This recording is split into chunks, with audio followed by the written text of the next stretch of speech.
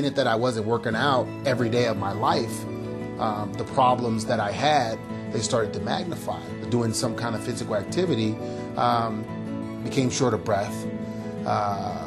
If I was at work broadcasting, I started having severe postnasal drip and taking allergy medicines, nasal pumps. I was trying to rinse my nose. I have a steam shower I was living in, trying to just get as much of it out as I could.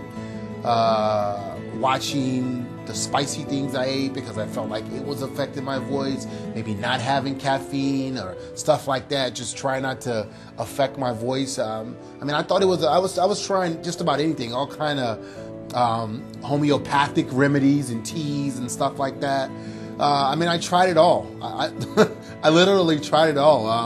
I tried a hyperbaric chamber, felt like, let me see if I can get more oxygen by sleeping in one of these things.